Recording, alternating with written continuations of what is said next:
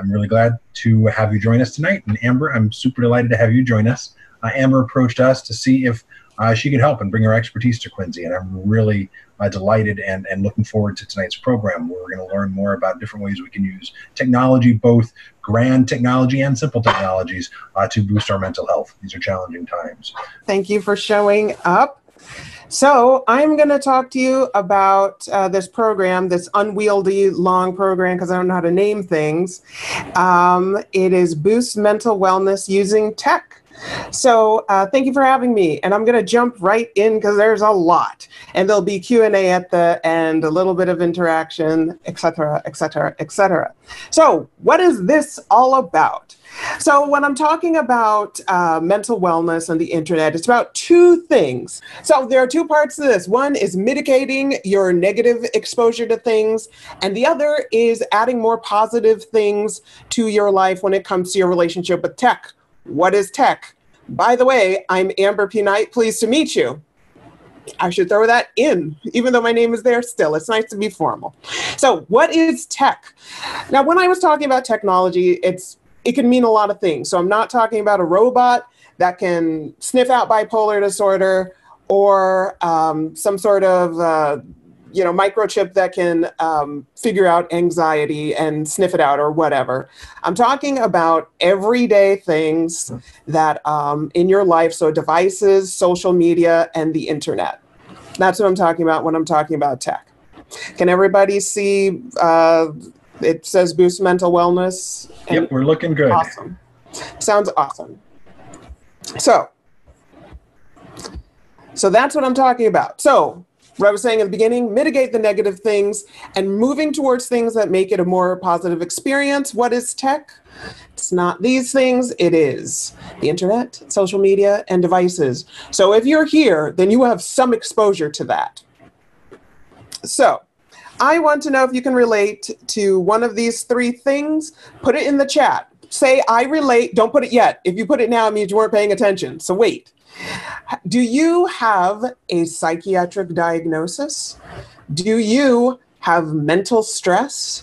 Or combination of one and two, are you supporting somebody who is in either of these categories? Are you a support system for anybody like that? So put I can relate in the chat if that is you, if you can relate to any of those. You don't have to say which one. You do not have to say which one. But can you relate to that? If you can, then you're in the right place. I don't suppose, and hit me up if anyone hits you up in the chat. So why am I qualified to talk about this? So one, ignore the builder. That's the next slide. Ignore the builder right there. He's living his best life. Just leave him alone. So why people am I can relate, qualified? Amber. What? I'm getting feedback that people can relate. So yes. Awesome. Yeah. Rockin'. You're in the right place. So why am I qualified to talk about this? So one, I participate in the necessary distraction that is technology. I surf the interweb. I use social media to a certain extent. I'm a part of this. I'm doing something like this. So I'm a part of technology. I have lived experience with a psychiatric diagnosis. So I've navigated the mental wellness world, and I'm continuing to use different coping mechanisms to help me on my journey. So that is why I'm here. That's what brings me together, because I started doing talks about my experience with mental health. And I realized that when I would talk about being in a stable place and overcoming a lot of things and being on a good track, a lot of the things that helped me had to do with technology. And I was like, I started incorporating it, and I started to collect different things. And now I'm going to share some of them with you. So I have a ton of them. So I had to just cherry pick some things. So I'm going to give you just a slice of the things that I have, but I think that they can all be helpful. So I started off by, telling you my diagnosis, but I'm a lot of other things. I'm a geek. I like things like Doctor Who. Only the first 10 doctors. It's a thing. I used to go to conventions and stuff. I'm an actress and a public speaker, and I happen to have bipolar disorder. Just a quick bit about my history. The first time I went to the ER because of a psychiatric emergency, I went there, got back on my meds, saw my psychiatrist the next day. Bob's your uncle. The second time I went, I got back on my meds, got a new med, went to an outpatient program and saw my psychiatrist. A-okay. The third time, the psychiatrist on call sat me down and said, this can't be the rest of your life. I think you should think about going to an inpatient hospitalization program, just to kind of transition into having a stable, safe place where you can get back on your meds. You can just kind of get your feet on the ground. And so for a very short time, I went to a psychiatric hospital. It was the best thing I've ever done, best decision I ever made. And my life has been on an uptick since then. That was 8 years ago now. And like I said, I've been using different mechanisms. Some of them have to do with tech, some of them don't. But, you know, it is what it is, and I'm glad to be here. So what's this dude about? What's this dude about? So, technology is not good or bad. I said, you know, mitigate the negative and boost the positive, but technology is not good or bad. It's like a hammer. You can use it to build a house. You can use it to build a prison. You can use it to hurt somebody or protect yourself. It just is what it is. So technology, social media, all those things that have some negative effects, they don't have to. This is not treatment. I need to say this loud and clear. When I talk about things, I'm going to talk about coping mechanism. I'm going to talk about all sorts of stuff. This isn't treatment.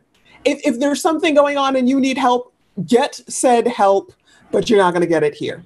What you can leave with today are some tools that can help you. Like I said, if you're in any three of those categories, I suggest you write them down. You can watch the replay as well. Write down the things that resonate and pick one that is not going to be stressful. So obviously, one of just knowing the topic, and I said social media and mental wellness, obviously just leaving, just shutting down all your accounts is an option.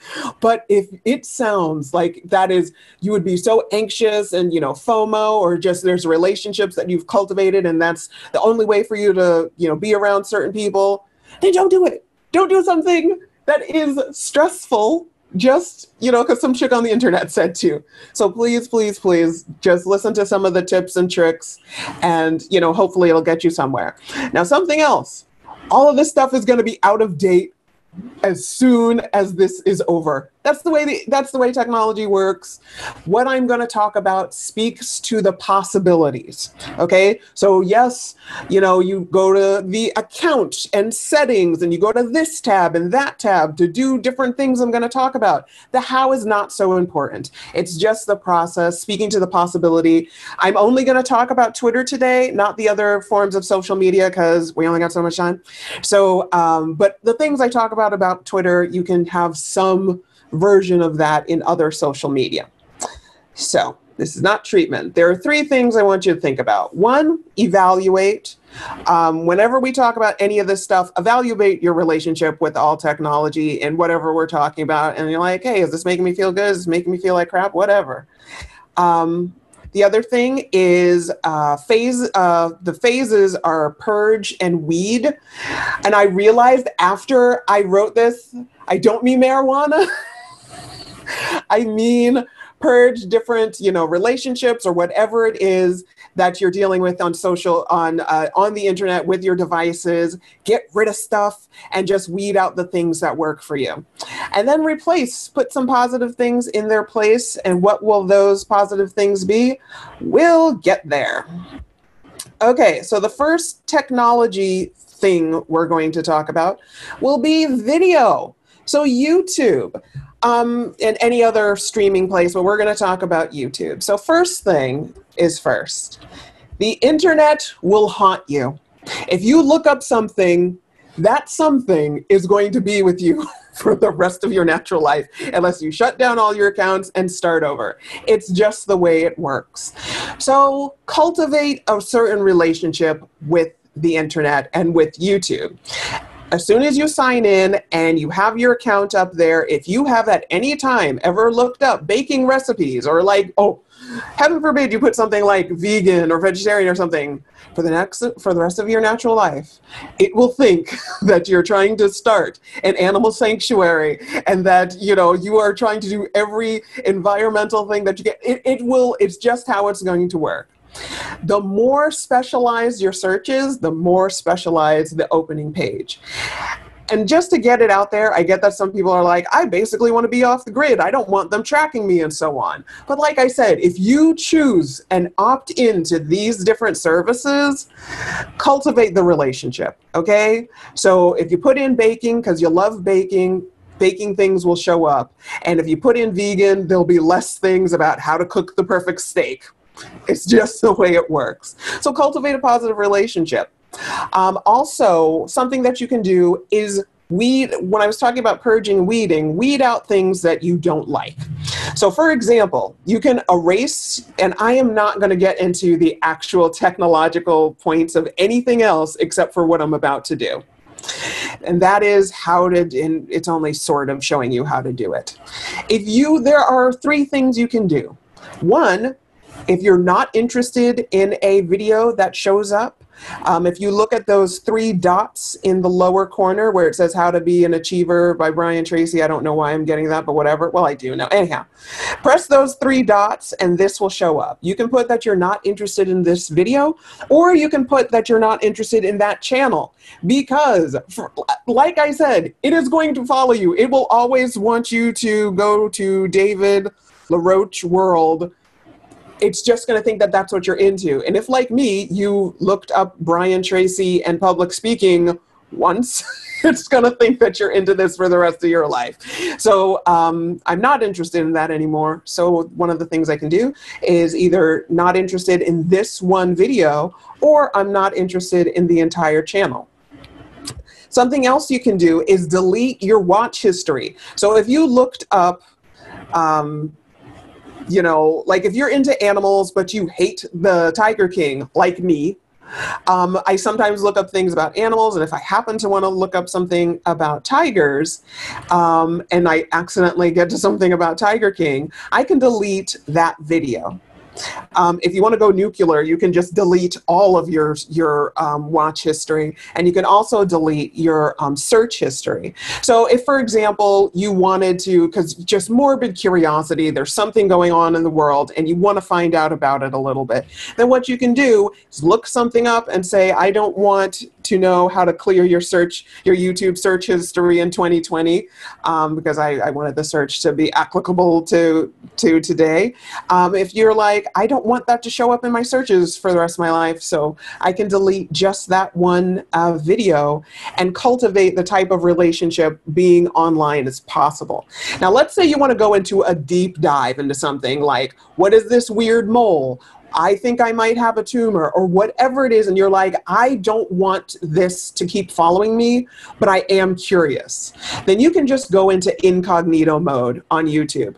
But like I said, I know that privacy is a thing. I know that there are people who are super uncomfortable with any, you know, corporation knowing anything about them. But if it's going to be there, I suggest that you not use incognito mode when you're looking at things that you actually like, because it'll be annoying to look up hula hoops and have that follow you, but it's better that than something that is arbitrary or that you might not be into.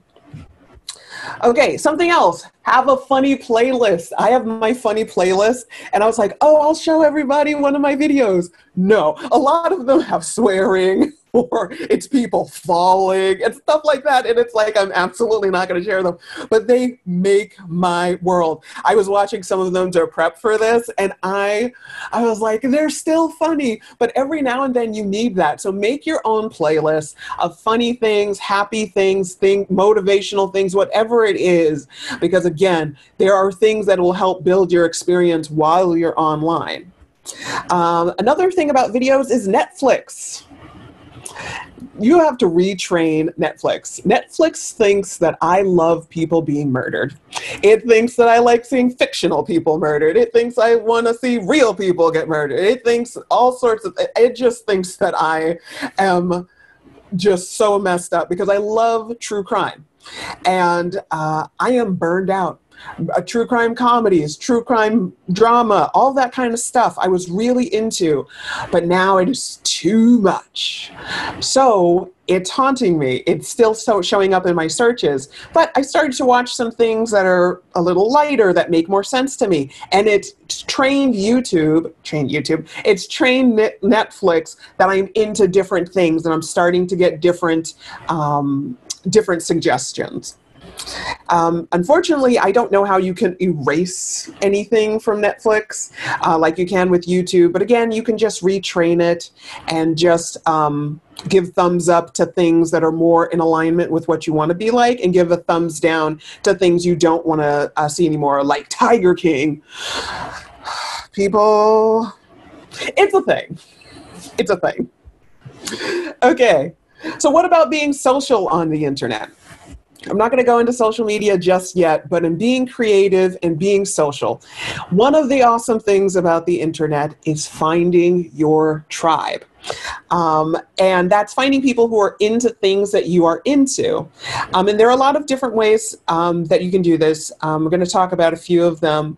But one of the things I'll say, I know this is going to sound a little weird, but find a good neighborhood. What I mean by that is, by a good neighborhood, I mean someplace that's positive, someplace that is constructive. Because there are definitely different, like there's certain subreddits if you're into Reddit, there are certain hashtags on Twitter. You really have to weed out things that you are not into and just find some positive things. So one of the things I want to suggest, that was about the funny playlist, Netflix, meetup.com. I have been a fan of meetup.com for several years, for well over a decade. And what it is it's not, well, except for right now, it is not a place to meet people to hang out on the internet, except for right now.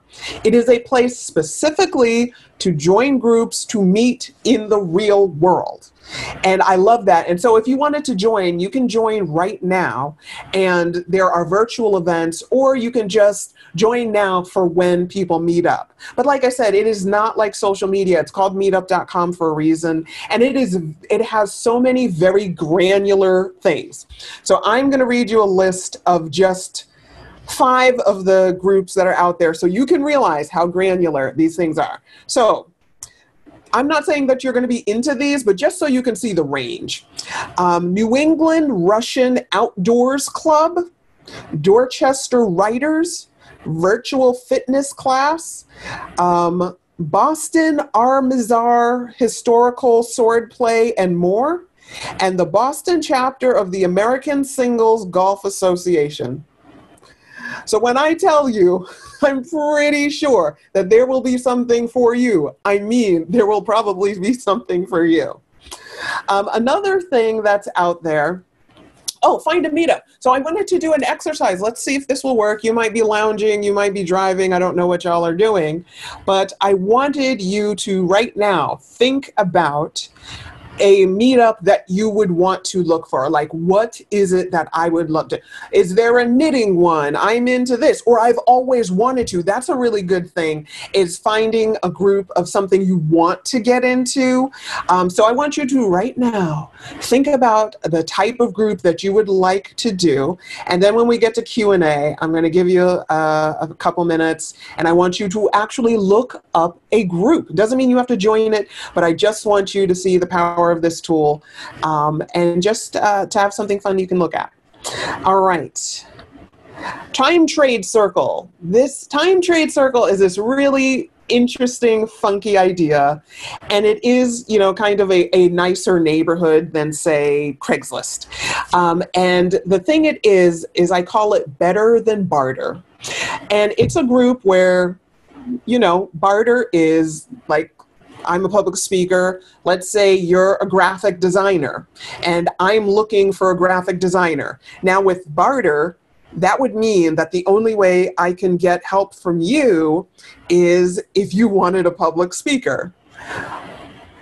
That is a kind of random thing for somebody to want. So what happens with Time Trade Circle is, let's say I do 5 hours of public speaking. Let's say there's an organization, because sometimes there's organizations that are there, and they have me do 5 hours worth of something like this, let's say.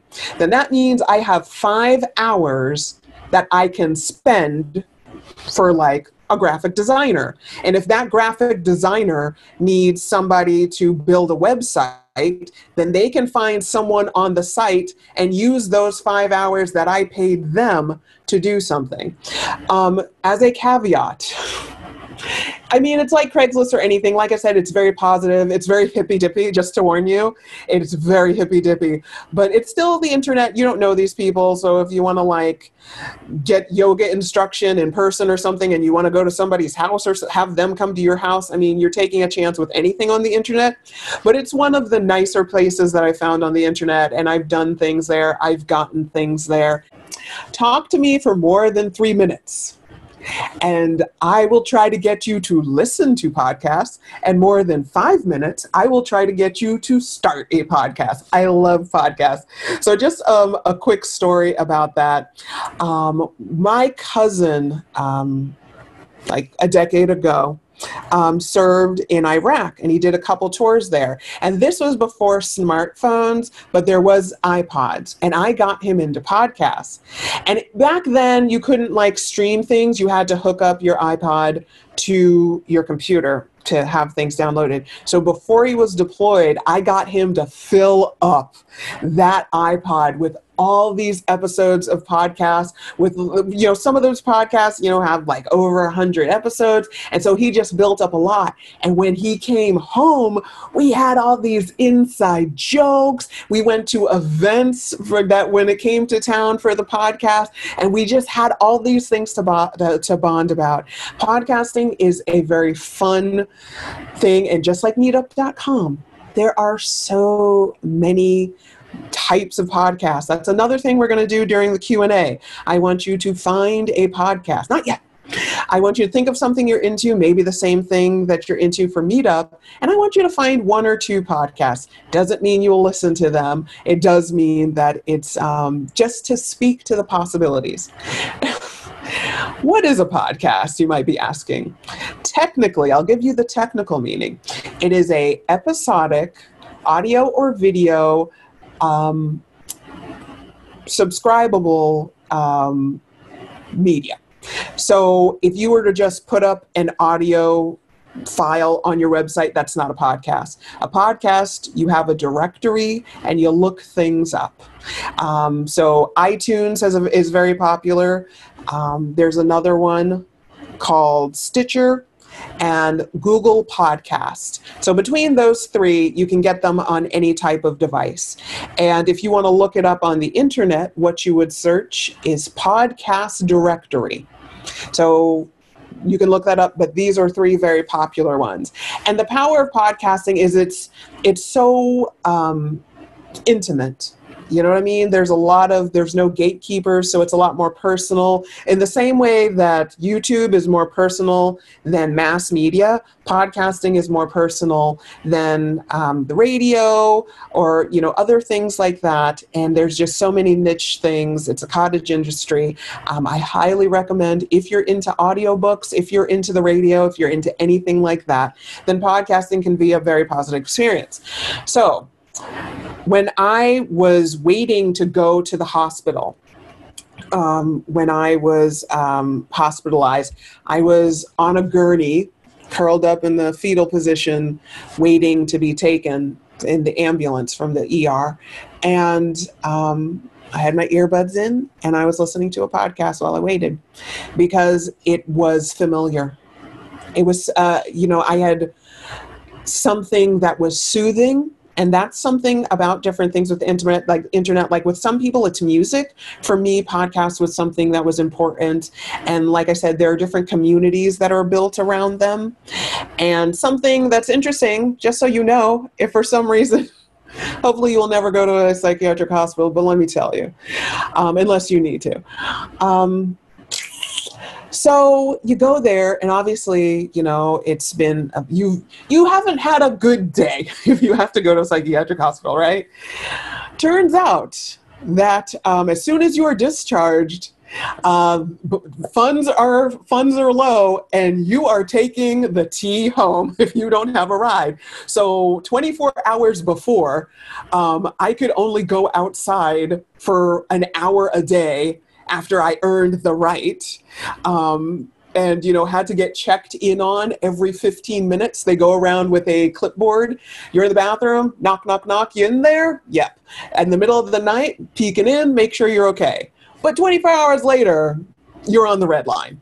So what was I listening to when I took a shuttle to a bus to a train to a bus to get home? I was listening to a podcast. And it was it wasn't like one of the ones that's a superstar. It was, I don't remember the episode, but I remember the show, and it was making me laugh.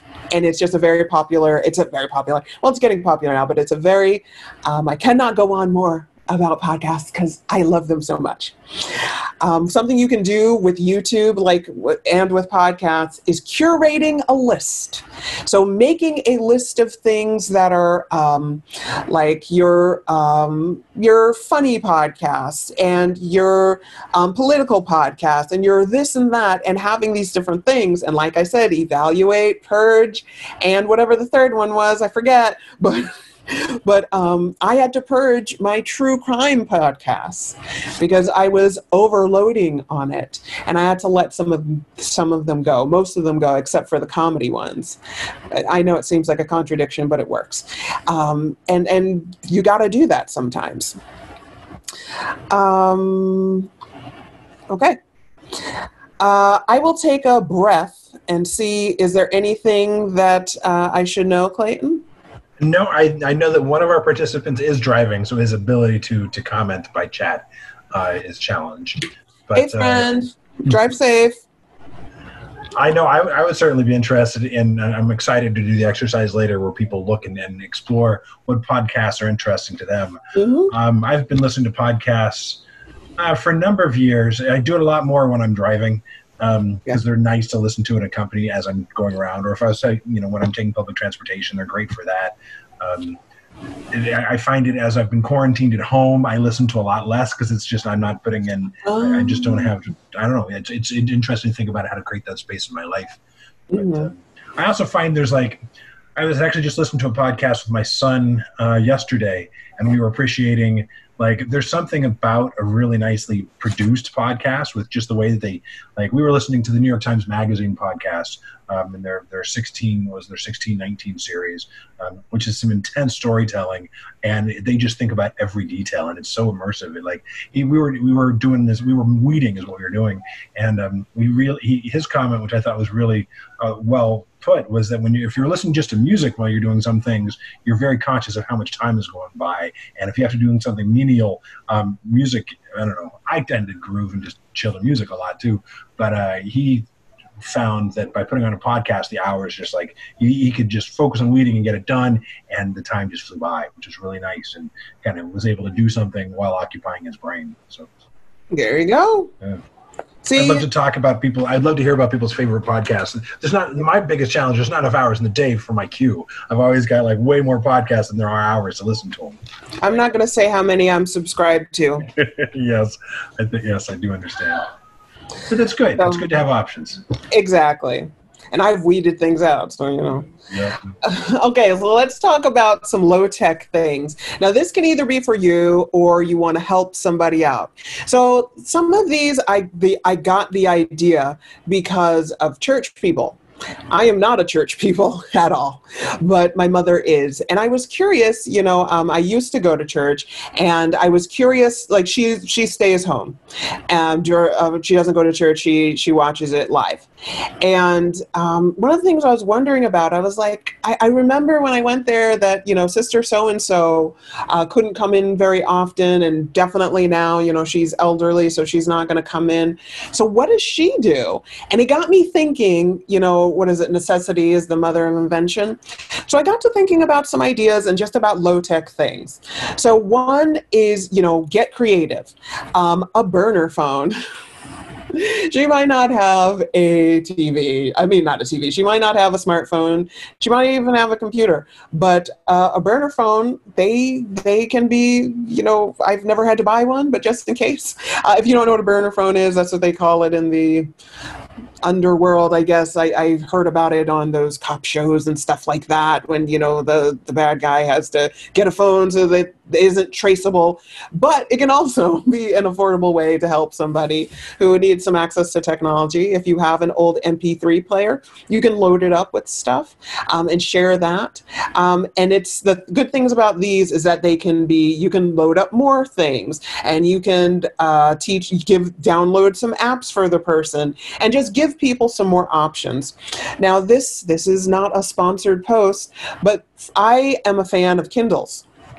Kindle Fire, which is a form of tablet, and it is very low tech. Amazon has very good customer service with it. It's pretty easy to use. I'm a fan of Alexa. Again, if you're really into privacy and stuff like that, and you're like, I don't want something that's going to be listening to me, then fair enough. But I like it. And I know that there are some specific phones and some specific computers and tablets to help people who are maybe more low tech. But the Kindle is something that I have. I like that you can read books on it, and it makes the books into audiobooks. You can do text to speech. So if you get something from the library, you can read it or have it read to you on there. So it's a really cool resource that I am a fan of, and it's not very expensive. Something that you can, again, that's low tech, but a way technology can help you is if you are in a 12-step program, if you're a part of a fellowship, there are phone meetings. And I don't mean like this, like Zoom and those different webinar things. You can actually just call an actual meeting. You just need access to any type of phone. So and this was before all this stuff happened. There was always that option. So it's good to know that there are ways that you can use low-tech options to still be in community with different people in different places. Libraries. Sorry, I shook the table. Libraries are and I know, I am not, I would say this no matter where I'm speaking. I'm a big fan of libraries. I grew up in a library. My mom was a librarian. I love libraries.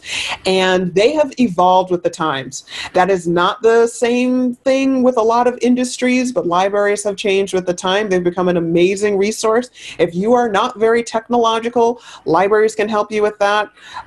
They are very much staying on the pulse of what's going on with technology, and there are different resources. So if you are a library person, technology is at your fingertip. Even if you are not have options at home, there are things that you can use in your local library, like the one that is sponsoring this amazing event today. I don't know why I put on my radio voice for that. You are. I'm trying to think of something to say. You are at the Boost Mental Wellness Using Tech program. I love it. I can do voiceover. I know. I used to have a podcast. I've had like 4 podcasts. Literally, I've done 4 podcasts. Moving along. So yeah.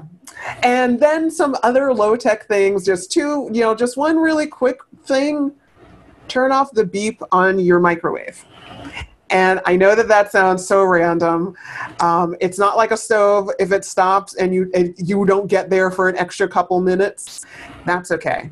It's one less thing. And it's less obvious than like put your phone on vibrate or put your phone off or something like that. But it's the little things about technology, the beeps and borps that happen all the time. It's something to think about. Okay, finally, social media. I'm going to talk about Twitter today. And I know there's a lot of stuff out there, but have mercy, there's so much. Okay. find a podcast, we will do that later. A quick thing about Google and other services, you can search in incognito mode. If there's something, like I said, if you want to look up something private or something, a lot of reason why people do incognito mode is for privacy, but you can also use it if you don't want something, like I said, if you want to look up some sort of sickness you think you might have, or some sort of political thing that you just don't want in your feed all the time, then you can train the internet. Something that's kind of cool is being kind to yourself when it comes to what you, like I said, purge and evaluate and all that stuff.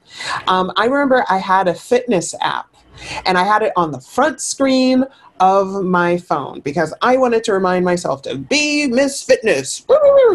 And I wasn't using it, and I just felt guilty every time I looked at it. So what did I do? I got rid of it. Okay, first I moved it to the second screen, and then I just deleted it. Because again, like I said, going nuclear every time with everything is not necessarily the answer. So I had to really evaluate what my relationship was with that app. And I know it's like, really, girl, you are doing the most. But really, it's something worth thinking about. Like, if every time you look at your phone, you're like, I should be running. I should be doing yoga. I should be drinking more water. It's going to add up. Little things add up. So I highly suggest that you do that. Twitter. Let's just jump in because so some of the obvious things you can do. You can block people. And that can be trolls, that could be your cousin. You can just block people. Now, some other things that people don't necessarily know about or can use a reminder for.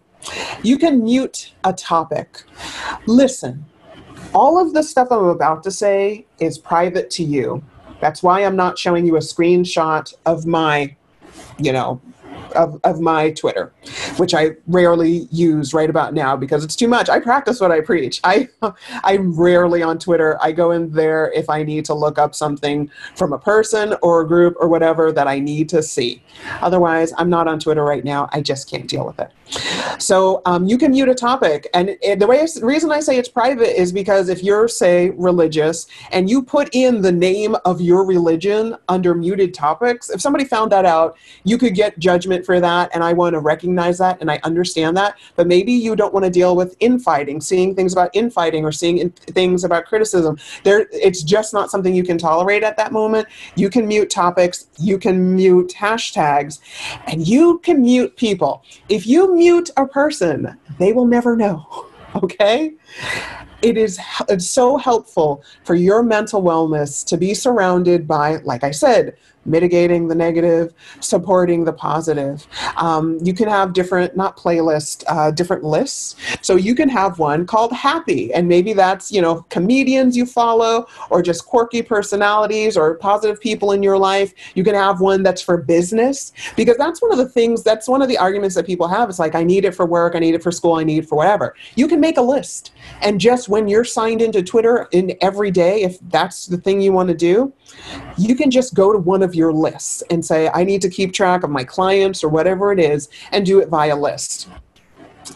Something to really evaluate is, do you need it? Do you need it? You know what I mean? And I've kept it for now. There's no judgment either way. I don't think that it's fair. Like I said at the beginning, I don't think it's fair to say to somebody that, all social media is bad, or even if you're having a bad experience with social media, I don't think that the guilt of saying it's something that you should do is fair. That's why I do something like this, because there are options. There are ways around things. And like I said, don't have any shame in blocking something, or if you just can't handle that for social reasons, you can always mute somebody. Amber, I have a question about muting. Go for it. If you mute somebody and they comment on, like, there's, if you're looking at comments on in a stream, will you see their comments if they're part of a conversation? Or yes, I believe so. It's just their posts. Okay, so just their original posts. Yes, that could be a lie from the devil, but I'm pretty sure that you just get blocked from that. I mean, there might be times when you want to see their contributions to a conversation, but you don't want to see their original spewing. So, exactly. Yeah. And yeah, just evaluate how much you need it and how much you don't. Now, we need to talk about subtweets for a second. I don't know if people know what subtweets are, but they're subliminal tweets. I technically don't think that that necessarily makes sense when I explain it, but you'll understand. So let's say, I don't know, you go to somebody's party and you bring a bottle of wine, and what is it with me? I don't even drink, but I can't think of another example because I know somebody this happened to. Let's say you bring a bottle of wine to somebody's party, they don't open it, and you take it back with you. And then you go on social media later and you hear, I just find it funny how some people will give you a gift and make it seem like they're being generous, and then they stop. Or maybe they just decide that they need to keep the gift for themselves. That was obviously for you. That is a subliminal tweet that you should have figured out. So something that is a consequence that you should know, unfortunately, is that there are going to be people who are like, I just find it funny how some people aren't talking about this and that, but they can talk about a volleyball league that they want to start. Why is that important when there's this and that going on in the world? It's just something that can happen. And I just want to bring it up because, I have all this stuff. And I think that now is a good time to talk about an elephant in the room because I'm like, be happy on the internet. And we're like on the brink of a second civil rights movement and just all sorts of stuff going on. And so I just really want to acknowledge that you will either be not able to escape certain things or you don't want to. But here's the thing. You have the right to choose your exposure. Okay? So if you cannot deal with something, your wellness is more important. I don't owe anybody trauma bonding. I don't owe anybody my attention. That's just how it works. And you could also be you could be squinting, looking at the screen because you just washed pepper spray out of your eyes. Like, I recognize that you could be on the front lines. You deserve wellness. Okay? Take time for you so you can fight another day. Okay? My line is, I don't owe you me. I don't owe it to you to be about anything or not about anything. It's just, you don't need permission from a movement to take care of yourself, to use self-care. Now, that said, maybe you're on the front lines, maybe you're an advocate, maybe you're this, that, whatever. When it comes to anything, not just what's going on in the world now, with whatever comes up next, here's a tip, trick, hack, whatever. Go to the source. What do I mean by that? You will be sucked into an echo chamber if you watch the news. You will hear it from somebody else's opinion, some producer's opinion about things. It'll be, even if it's somebody you love, trust, and adore, you're still getting somebody else's opinion. So this is something that won't cost you anything but time. Okay, when we get there, it's like, well, there might be a fee for some of this, but go to the source. If there's a news conference, watch the news conference, not news coverage that only gives you sound bites. Look up the Freedom of Information Act. Find court records. A lot of them are free. Some of them are online. You don't have to, if you need to be in the know, then know on your own terms. That's what all of this that I'm talking about. It's doing things on your own terms. I call it strategic avoidance. You need to know things for a season and a reason. And just live your life on your own terms. All right. So block, mute topics, mute people, mute hashtags, list, we'll get there. List on Twitter. So I got the elephant in the room out of the way. Okay, so that's the social media I'm going to talk about. We have 10 minutes left. I want to talk to you about, now that I've tricked you into coming to something about tech, I'm going to talk about some stuff offline. So first of all, if you are in crisis, call 911. Go to the emergency room. If you have an emergency action plan with your providers, if you are, seeing some sort of doctor or something for psychiatric reasons or stress reasons or whatever, do that. Don't go, hey, that chick from the internet, Amber P. Knight, that chick from the internet, she said something about I should try, listening to a podcast that made her feel comfortable on the way to hospital. Ooh, don't be that person. Get the help you need. It is too important. Don't dilly-dally. Now, I want to give you some resources. I should have had them come up one at a time so you're not distracted, so deal with it. So NAMI, N-A-M-I, NAMI Mass is the one for Massachusetts. NAMI is an amazing organization. I'm not, an employee or anything like that, but I absolutely adore them. And they have tons of resources. If you're dealing with some sort of psychiatric emergency, before you are in that emergency, check out this website, namimass.org/in a crisis. Do it now. Do not wait until don't wait until you're in some sort of emergency. So check them out. They also have something called the Compass Help line. It's not a hotline. It's not Good Samaritans. It's not some suicide prevention, crisis prevention. You do not call them in an emergency. In fact, they only are open during like office hours and stuff like that. They are there as a helpline. If you need help, if you have a diagnosis or you're dealing with some sort of mental health issue, they can let you know about different resources working with what you're working with. If you have legal issues, education issues, employment issues, all support groups. They have so much information. They also have something, I didn't put it there, but if you look on their website, they have something about technical resources. If you're having issues with COVID, I said it. Ooh. They have a page about that. So go to namimass.org. I highly recommend them. Look at the crisis thing when you're not in crisis. I cannot emphasize that enough. So that you will know some of the options there. So I'm going to leave that on the screen for a little while. And we are going to talk about, we can jump into the Q&As early. I don't want to get into another topic and have to get cut off. And I want to have time for us to chit chat. Except for the person in the car, hey, pay attention. So, no, I want to keep sharing. Okay, so Q&A, and also I want us to do the homework assignment of Meetup and meetup.com and a podcast. So, let's do Q&A first, if there are any Qs that I can A.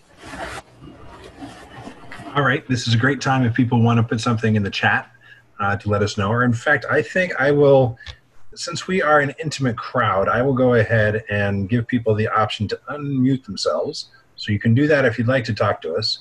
You can certainly chime in. I'll keep the spotlight on Amber, so you don't need to be worried about having the camera since we're recording this turned to you. Greetings. What kind of questions do you have? Oh, I think I just have a comment.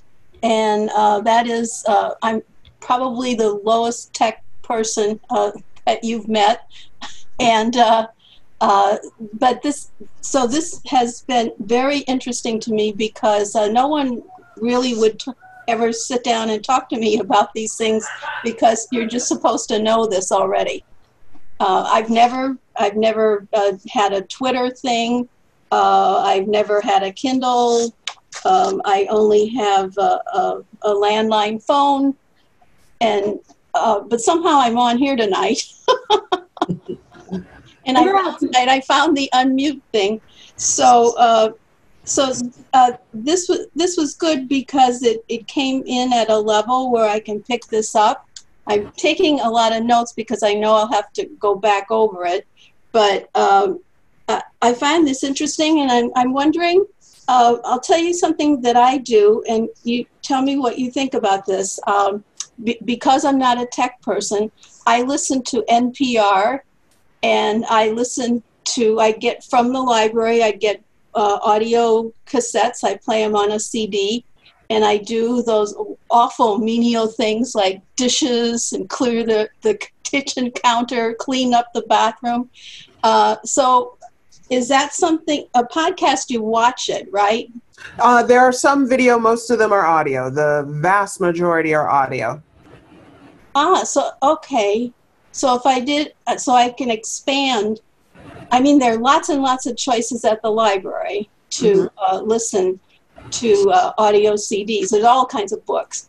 But I could listen to some other things on podcasts probably. We're going to play. You and I are going to play. What is something you like? Okay.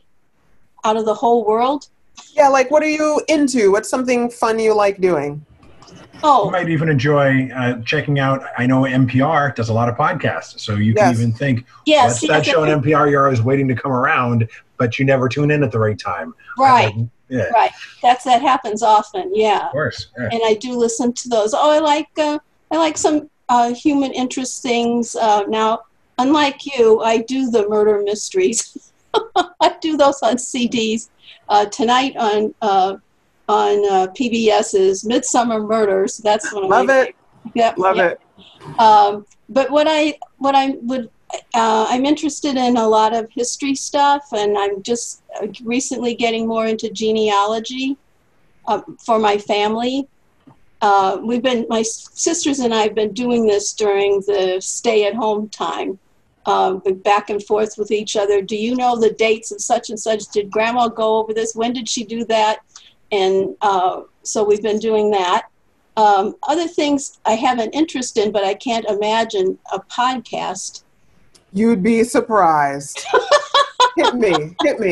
I like to do a little bit of kayaking. Mm-hmm. What are some but sometimes a family member tells me about a podcast, and I almost always like them. I did the woman who does, you talk about purging and clean. She's the one who talks about your happiness place and how to fold everything up and make it. Marie Kondo. Yeah. I watched some of her podcast, and I enjoyed that. So, actually, now I can't think of any other things. So, how do you spell kayak? It's easy because I finally learned it today. You can spell it backwards and forwards the same way. Oh. Kayak. I signed it. I learned it today because I got an email from the recreation department. My friend, See Kayak Podcast, Yak Legion, Kayak Hipster, Expedition Kayaks. That's just a few. I didn't even hit see all. When I say there's a podcast for everything, I mean there's a podcast for everything. And I want to give you a recommendation of a history one by a local podcaster. It's called Ben Franklin's World. Liz Covert is the one. You just need to know Ben Franklin's World. You don't need to know her name. But it's done by a local podcaster called Liz Covert. I am not a history person per se. I've been very into Ice Road Truckers and Forged in Fire on the History Channel recently, but she's pretty rad and she puts a lot of work into that show. So if you're into that type of history, it's something worth looking up. So we got you a lead on like 5 podcasts. One in history, 4 in kayaking, and I love that you brought that up because I also enjoy kayaking, and I just found Paddling Adventures Radio has put out 227 episodes, so there's like a deep paddling like podcast world to go into here. Wow. They're like, everything. They're going into the backcountry in Ontario. There's like some coffee taste testing, which is like, oh yeah, I'd love to talk about some coffee and kayaking. Why not? Both those things. Okay. Yeah, so there's definitely, that's I never thought to look for kayaking podcasts. I got a bunch of other things I listen to, so that's very cool. Okay. So, yes. What else, Rita? You were saying stuff. Oh, okay. Let's see. What else we talked about? I've seen Twitter, but I wasn't sure what went on there. You said something about this intrigues me, about if you are on Twitter, then you can mute a person and they won't know it. Now I understand, because I think you can do that on Facebook. You can block them. Yes. Well, Right? there's a difference between blocking and muting. That's the thing. What do I need to know? Blocking is you can't see them, they can't see you. Scorched earth. Muting is just their posts don't show up, so you don't see it in your feed. Oh, okay, all right. And it was kind of freeing to me to hear you talk about that. Let's see, you can limit your exposure and purge and choose like this, because it's only 5 years that I've been on Facebook at all, and I didn't want to do it, but I went on to it because we were having a class reunion. Yeah. And all these people were on this, and I was emailing. Some of the girls were still emailing, and I was calling them girls, which I wouldn't do now. But then they said, oh, so-and-so does this on Facebook, and that information, they're going to put that on Facebook. And I was like, oh, my God, I'm never going to get to this reunion, and if I do, I won't know, how to dress or what's going on. And so I got on it. And then I thought I had to interact with everything that came up, because I didn't know how it worked. Oh, and these people are putting on cooking recipes that I couldn't care about less. And, others, I liked seeing the grandkids. That was nice. Yeah. But then all this other stuff just came out of nowhere. I don't care about golf. I don't do it. And, I don't care to have a list of places, good places where they live. And I didn't realize how I could get out of that. And what? I got out of it by basically not clicking onto it for weeks at a time. Yeah. So I wasn't going to talk about it, but we got time. And you have the want. You told me then that you can block. And I said, But then now I see that that's a little bit different. So if I ever get on Twitter, it's going to work a little differently. Yeah, but it's the same concept. You can still, I don't think they call it muting on Facebook. It's notifications. You don't get their notifications, so you don't see it in your feed. So, but it's the same thing as muting. It's just called something different. So I'm going to tell you my Facebook, the way I use Facebook is weird. So I'll just break it down for you if you think it'll be helpful. Okay. Cool. So notifications, like I already talked about that you can turn off the notifications. You can do that for pages, groups, and people. So like with your reunion group, if you didn't want to keep seeing stuff, like maybe now if they have a group and there's still people posting, you don't have to see that all the time. You can opt in, choose your exposure. And like sometimes there's a lot of pressure on these things. It's not very social on positively social. Like somebody will, have you like a page for their business. So you can, if somebody is like, like my Etsy shop on there, then what you can do is mute their page. And then they still have, the numbers, because a lot of this is just vanity metrics, but they still see that you're a member and you don't have to be bothered. So that's one of the things you can do. Again, the subtweets, if people are writing about stuff and they don't tag you in it, then they might think you're ignoring them. That a lot of people are just, really into themselves, so that might not be a thing, but it's just a warning to put out there. So here's the Amber P. Knight way of using Facebook. First of all, I had 3. One was my high school, like everybody else. One was my high school / college one. One was my family one. So, you know, and the third one is the one I still have. And it was some of my new internet friends. So it was like all people that I met like post 2012.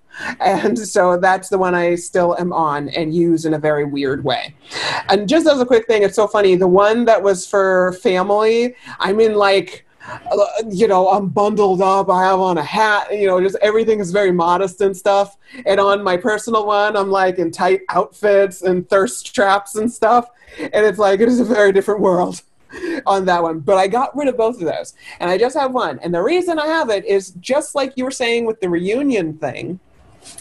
I stay on for groups, but these are not groups that I have to be a part of. I got rid of all the groups that I had to be a part of, and now I unfriended everyone. So I have no friends on Facebook, technically. And I'm a member of like 5 groups, and they're all positive groups that I like. Because there's 2 things when it comes to, you know, online and offline. It can be aspirational and inspirational types of relationships, and also things that are kind of like trauma bonding or just things that are, you know, going to make you like feel envious and stuff like that versus things that are going to make you feel more hopeful. So like I have a medical condition and I'm in a group about that, but it's very positive. It's very fun. It's not a bad medical thing. Anyhow, so so there's that. I am in something about public speaking. I have one about fitness. I have one with a group of friends that are really fun and positive, and we have fun events in person and on Zoom. And so I joined for that reason, and that's the only reason I'm there, is just for the groups that I have opted into. And when I'm done with a group, I am done. They are dead to me. I'm gone. And I just can't be bothered. I really can't. So I just, and there's a couple things that you can do. So one is just get out of there, just jet.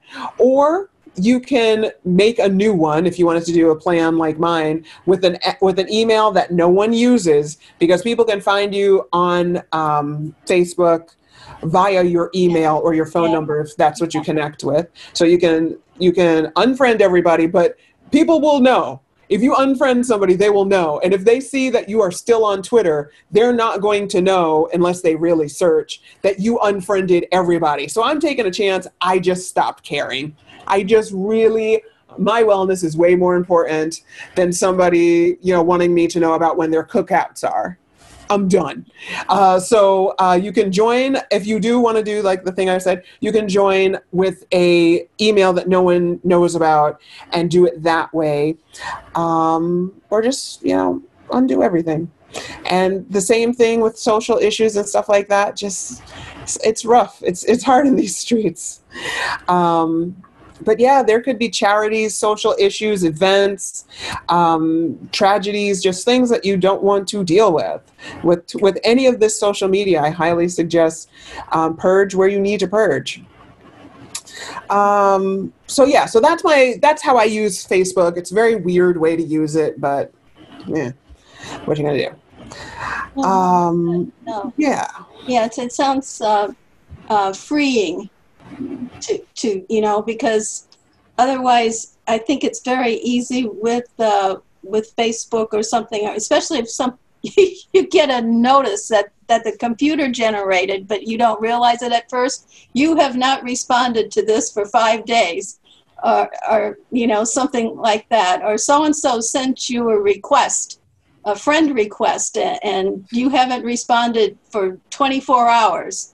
And I'm looking at that saying, I haven't been on for 24 hours, and it feels stressful. Yeah, you know, it's a whole thing.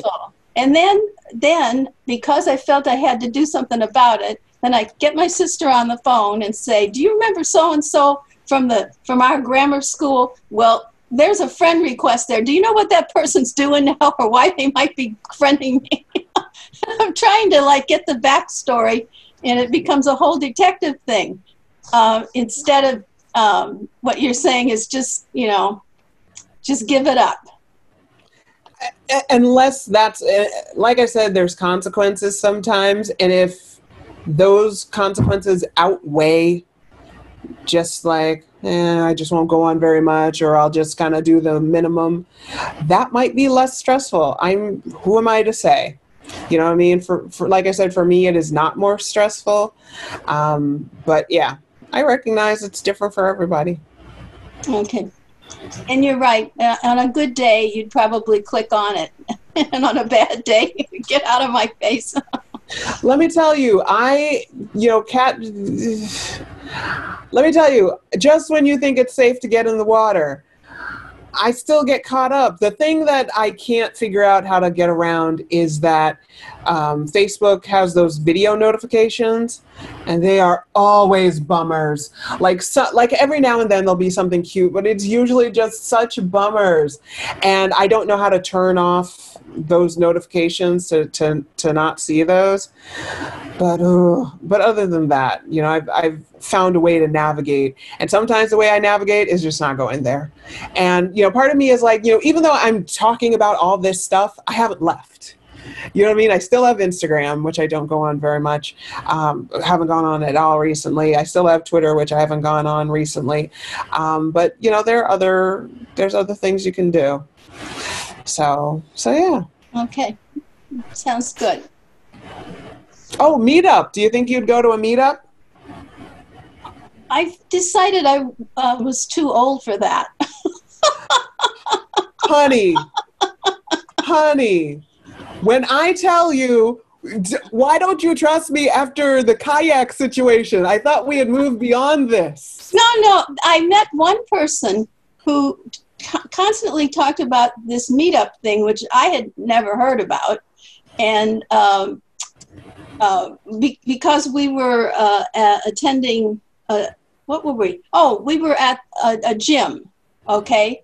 And for some reason, we didn't plan to be there together, but it was coincidental. And then she'd say, I'm going to this meetup in Boston. You want to come along? And then, it never occurred to, I didn't know what it was. So of course I said, I have to do such and such. And then she kept going, and she went to like 5 or 6 of these a week. And I said to myself, what is this thing? And then, I don't know, I asked her who shows up at these. And it did sound like people were more in their 40s or 50s or 30s, maybe 30s, 40s, 50s. And so that's too young for me. However, it sounds like an effort. What do you mean? Well, maybe because we were meeting at the gym. Because after you go to the gym and you work out, and then you get scrubbed up and everything, and then to go on to another whole thing to go out again, that just seemed like that was, I'm going to go home and veg out. Exactly. And something I realized, like, I'm a homebody. It takes me a lot to have cabin fever, and I do some work from home and stuff like that before all this. But it's only been recently that I've really been like, I need to be around humans. But first of all, no pressure. I'm just, putting stuff out there. But it's just, again, to speak to the possibilities. That is my aim with stuff. 60 and greater. Hold on. Just because I want to renew your faith in me. 60 and greater. Anyone joining who's interested in meeting and doing things with people over 60 for over cultural events, theater, educational events, blah, blah, blah, blah, blah. 60 plus West Newton Cinema Club. When I say they get granular. Wow. But yeah, so there's stuff. Home by 10 improv for middle age at heart. I've been to that, and there's more than middle age. Boston single professionals, 40, 50, 60s. So there's stuff. I'm not invested in meetup.com or anything. I don't get anything out of it. My whole thing is, even if people don't use the stuff that I mentioned, to know that it's there. Okay. That is my only thing. Okay, that's good. And so it's not all wine tasting. No. You're going to make me look up kayaks? See, now I got to look up kayaks. In this age, that's probably one of the more like safe things to do meeting up, is you can definitely keep 6 feet distance in a kayak. So Yes, that's what I was thinking. yeah, And you can't go to the gym now, so you get a little exercise paddling. that's right. Yeah. Have you I did know that the folks in the Neponset River, the Neponset River watershed, there's a Neponset River group that was giving away free guides to all the different places you can put in. I don't know if you've ever paddled over there. But, No, I've done just because I have some physical limitations. I've done just a little that's in a very placid water kind of situation. Do you rent when you go kayaking, or do you have your own? No, I'm actually with a town recreation thing. It's just for a few weeks in the summer, but you can be out there with the egrets and awesome. and the ducks, and if you can go like this time of the year, you can go later, and you can watch them when they come in for feeding, and they have the little ducklings with them and everything. And I find that 30 minutes of that just erases all kinds of stuff out of your head.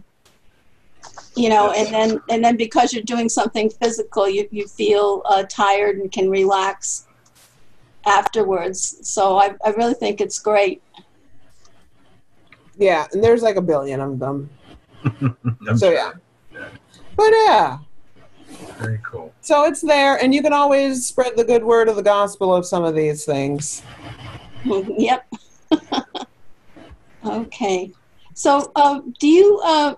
I've never heard of this Compass group. Compass, yeah, it's part of NAMI. Okay. And so there's a local number that I'm seeing, and they, I was writing really fast while you were talking. So they have things like legal help, or is it? They're a resource to help you find stuff. So they don't have like an in-house lawyer you can go to, but like if you're having issues with housing court or something, they can let you know about resources for that, or like what resources other places have. Like they're good at referrals and stuff. I've called them tons of times. I am super self-advocate. Like that is something that I've had going for me, is that I knew how to speak up and ask for things. I've learned about all sorts of resources and stuff because I ask, and sometimes there's help that I didn't even know was a thing.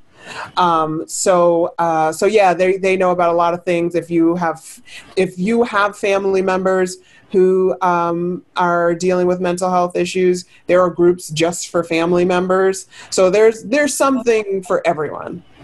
And they're not affiliated with a hospital, or they're no.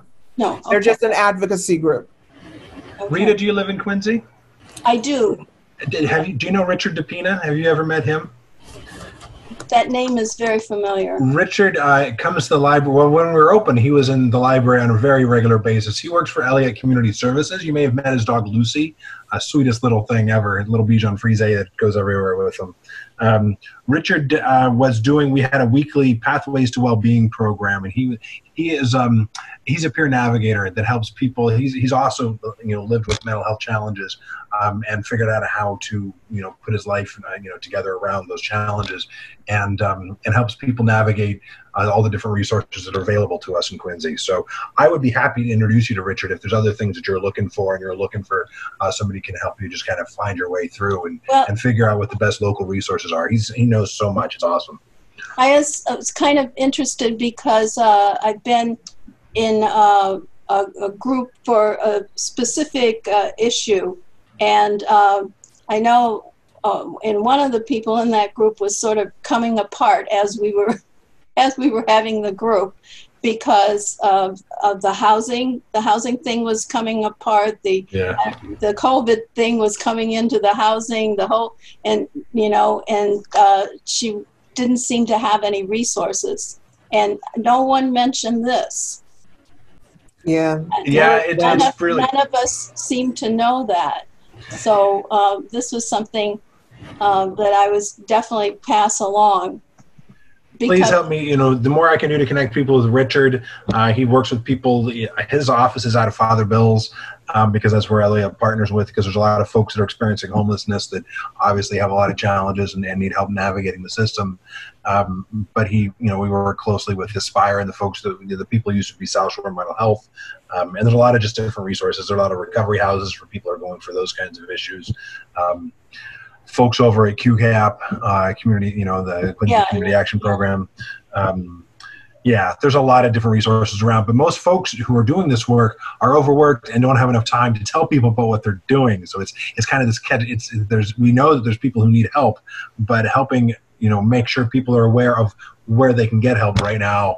It's a constant struggle. The folks at Interfaith Social Services, I mean, there's a lot of local people that are doing a lot of good work, but one of the things we're really trying to do at the library is help make those connections with folks. So please, I just put my email in a chat. Shoot me an email. I'm happy to introduce you to folks and do whatever I can to help out. So. Okay. So and if you lose that, you can find me easily. It's Clayton Cheever. Look for me on the library website. I'm pretty easy to track down. So. Okay. Yeah. All right. Well, I don't want to tie up all of your. The other person can't really text or anything, right? Yeah, he dropped out. Yeah, he signed out a little bit ago. He got where he was going and had to sign out. So. Okay. Yeah, he was communicating with me. He really appreciated it and really appreciated the helpful stuff. So thank you, Amber. He sent his congratulations, his appreciation. So thank you. Rock on. Well, I never dreamed I'd have a private consultation. Well, you're helping everybody because we did record this and we're going to put it online. So if you want to go back and see it later and get a reminder, you said you were taking a whole bunch of notes. I will put out a note on our Facebook page and we'll put this on YouTube eventually so we can share it with more people. So I really appreciate your help making this relevant to an individual so people can see that there are, as Amber was saying, whatever you're interested in, there are other people, you'll find it on the internet. There's somebody else has thought of it already, and there's a group of people that are talking about it, of anything. I mean, it can be frightening sometimes when you realize, like, okay, I thought that was a great idea. Nope, here's like 1,000 other people who thought of the same thing. But it's also awesome because when you're ready and there's a community, there's a community for that can be supportive. And as long as we realize that the one thing that I have to keep in mind, and as you were talking, Amber, I just have to share, like, all these tools we're talking about, we get for free, which means that, they're marketing something. These are marketing companies. What they're doing is marketing us. So when we give them our time, we have to realize that our time is very precious and we can get great things from them, but we owe them nothing. We can take whatever we want because the very fact that we're there, they're deriving value from us. So let's be careful what we give them and make sure that we employ them for us. We're getting it for free, but we don't have to give ourselves away for free. We should protect ourselves. So there you go. Yeah. Amber, thank you so much. It's been delightful. It's been fun.